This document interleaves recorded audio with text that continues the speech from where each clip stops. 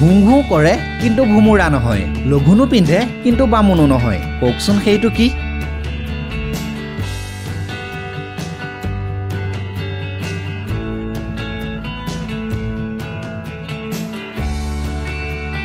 এই সাঁথৰটোৰ উত্তৰ হ'ল জতৰ বলক পাছৰ সাঁথৰটো চাও চাৰি ভাইৰ কাণ কটা তাৰে দুটাৰ পেট ফুটা কওকচোন সেইটো কি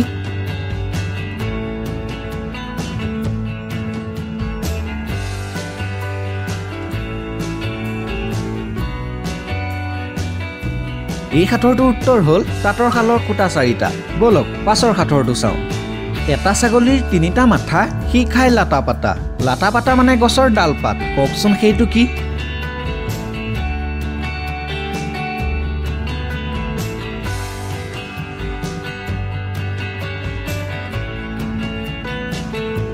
এই সাঁথৰটোৰ উত্তৰ হ'ল আমাৰ সকলোৰে ঘৰত থকা চৌকা বলক পাছৰ সাঁথৰটো চাও চুইচালৈ পইচা কওকচোন সেইটো কি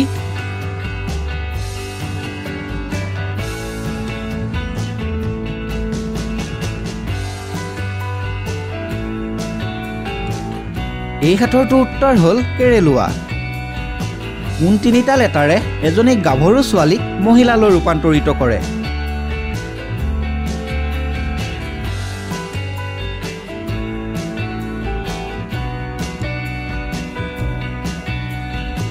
এই সাঁথৰটোৰ উত্তৰ হ'ল এজ মানে বয়স যিয়ে এজনী ছোৱালীক মহিলালৈ ৰূপান্তৰিত কৰি দিয়ে সেইটো কি বস্তু যাক চুৰে দেখাটো পায় কিন্তু চুৰ কৰিব নোৱাৰে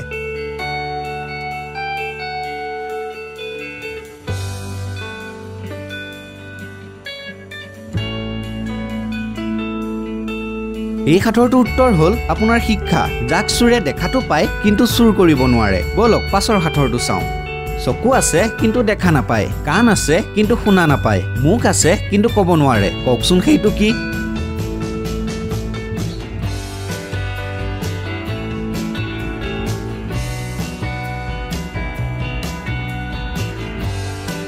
এই সাঁথৰটোৰ উত্তৰ হ'ল পুতলা যিয়ে সকলো থকাৰ সত্ত্বেও একো কৰিব নোৱাৰে বলক পাছৰ সাঁথৰটো চাও তেওঁৰ ওচৰত শুবলৈ পালেং নাই তেওঁৰ ওচৰত থাকিবলৈ ডাঙৰ মহলো নাই আনকি তেওঁৰ হাতত 1 টকাও নাই তথাপি সকলোৱে তেওঁক ৰজা বুলি কয় কওকচোন সেইজন কোন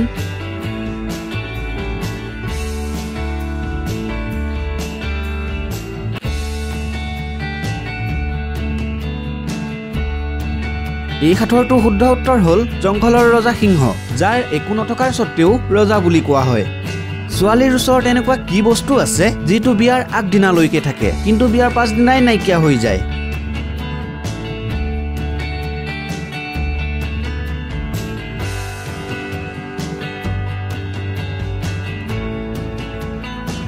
এই সাঁথৰটোৰ উত্তৰ হ'ল উপাধি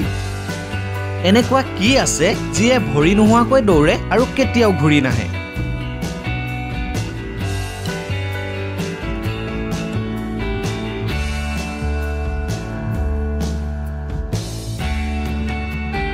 এই সাঁথৰটোৰ উত্তৰ হ'ল সময় যিয়ে ভৰি নোহোৱাকৈ দৌৰে আৰু কেতিয়াও ঘূৰি নাহে বন্ধুসকল এটা কথা কমেন্ট কৰি জনাবচোন আপুনি যদি কিবা কৰি 10 বছৰ পিছলৈ যাব পৰা হয় আপোনাৰ জীৱনটোৰ লগত কি কৰিলে হয় বাৰু বলক পাছৰ সাঁথৰটো চাও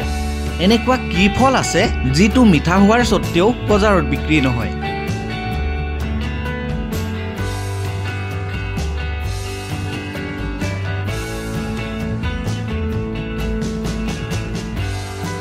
এই সাঁথৰটোৰ উত্তৰ হ'ল আপোনাৰ কৰ্মৰ ফল যিটো মিঠা হোৱাৰ সত্ত্বেও বজাৰত বিক্ৰী নহয় বলক পাছৰ সাঁথৰটো চাও সেইটো কি হয় যিটো কেৱল বাঢ়িহে যায় কেতিয়াও নকমে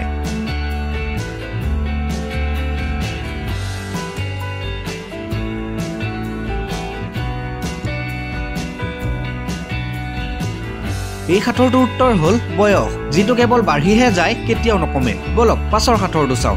এনেকুৱা কি আছে য'ত সব স্পষ্টভাৱে লিখা থাকে কিন্তু কোনেও পঢ়িব নোৱাৰে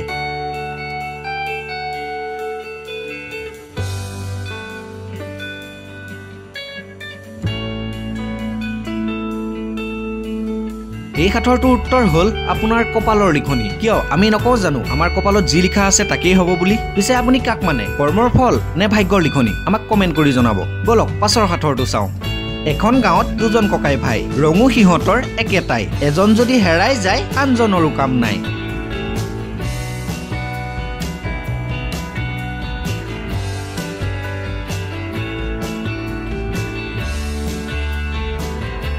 এই সাঁথৰটোৰ শুদ্ধ উত্তৰ হ'ল চেণ্ডেল। তিনিটা আখৰেৰে এটা জন্তুৰ নাম। প্ৰথম দুটা আখৰ মিলি এজন ল'ৰাৰ নাম, পাছৰ দুটা আখৰ মিলি এজনী ছোৱালীৰ নাম। এতিয়া কওকচোন সেই জন্তুটোৰ নাম।